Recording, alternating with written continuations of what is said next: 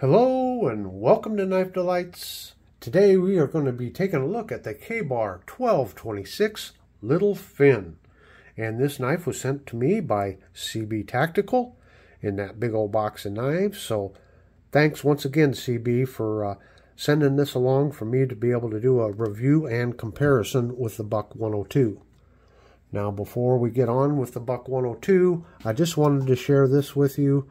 I do have this model 1232, which is another small hunting knife in the Kabar list.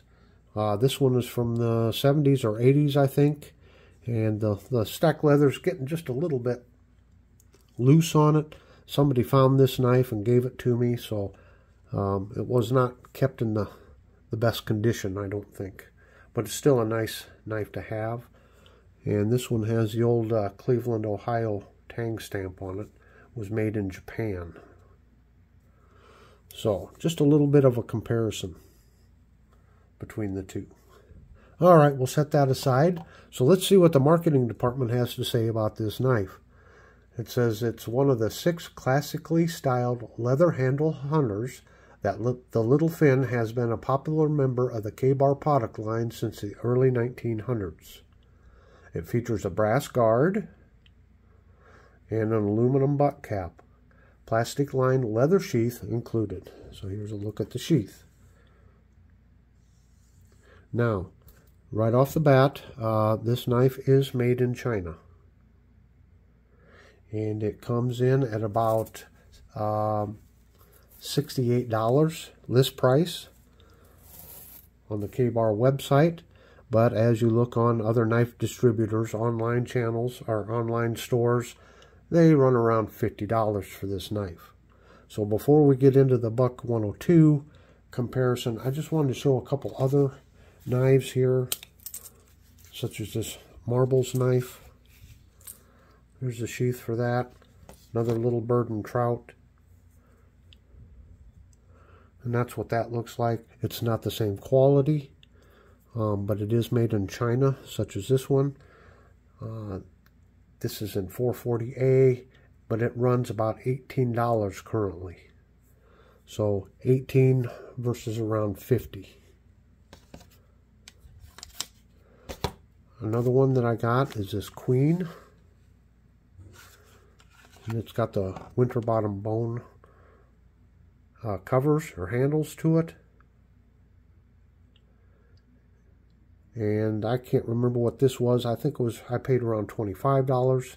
Maybe they're $30 now. I don't know. Current prices. Whoops.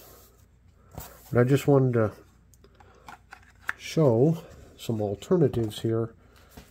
And then I do have this Rough Rider in Bone Stag.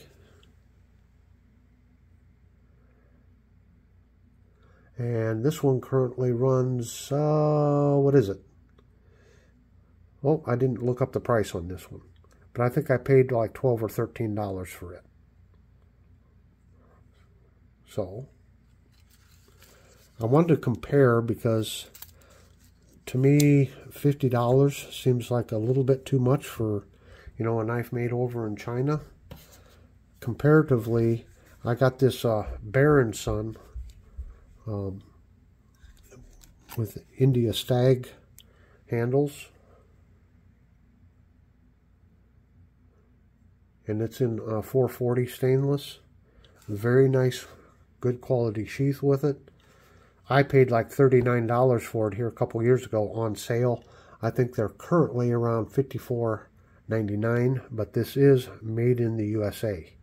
So that is one advantage to the Baron Son. So in price, you're looking very similar in price for you know, USA made India Stag versus Chinese manufactured stacked leather. So there's a side-by-side on it. So just wanted to give you some alternatives and kind of put things into perspective just a little bit. Now the Kabar here is made in 5CR15 stainless steel, which is similar to a 420 HC. And again, beautiful job on the stacked leather. Kabar always does well on their stacked leather. Nice micarta spacers there. Gives some highlights. I also want to say I saw a very similar case. I don't know what they call theirs, but a small hunting knife about this size at a Bass Pro Shop here just the other day, and I want to say it was like $64 in a Bass Pro Shop. I don't know what they cost online. So again, you have a case made in the USA, stacked leather, for just a few dollars more than this one. I did notice on this sheath, and I don't know if it's because of the leather or what, and I don't know if the camera will pick this up, but you see it's really dark here, and when you get here it's very light, and you turn it over and it gets really dark again. Compare it to this new sheath here on the right for the 1232. You can see it's a nice even stain job. It just looks very uneven on this. Now that could be just because of the natural materials, but I did want to point that out. Other than that, you know, the sheath is pretty well constructed. It's got rivets in there to help keep the stitching in place. It's got the model number stamped on the back. So yeah, it's a quality sheath. It just kind of struck me odd that it didn't come out quite even there.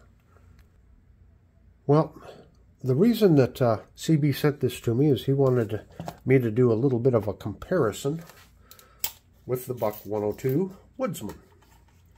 So here's a Woodsman that I have, and this is one of 5 of them that I have. This one has a Cocobolo handle, and this is from the 1990s, and it is one of 2 that I have in the just 420 HC with the Boss heat treatment.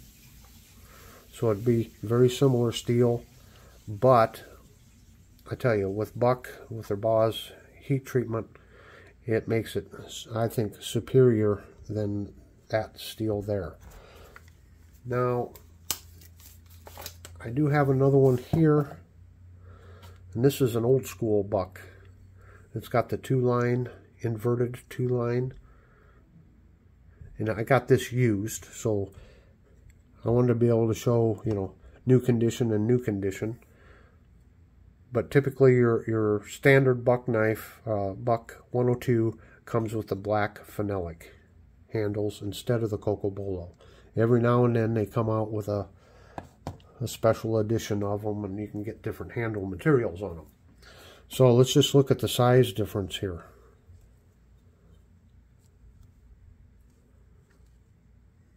Okay, so this depends on what the purpose is.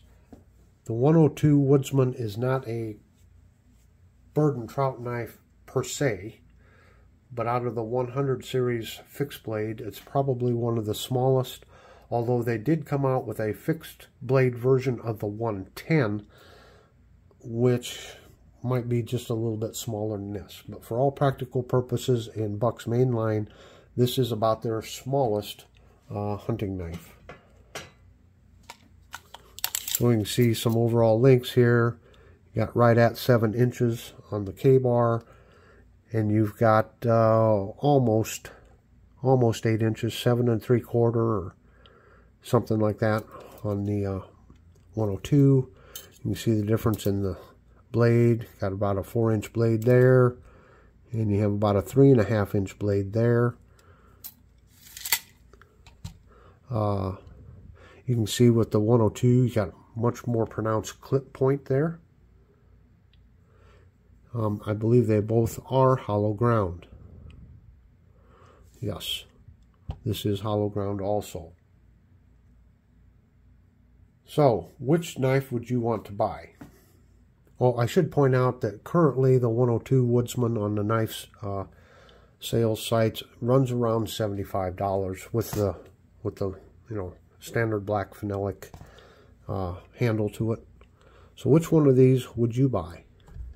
So you got $50 versus $75. Well, again, it gets back to your purpose.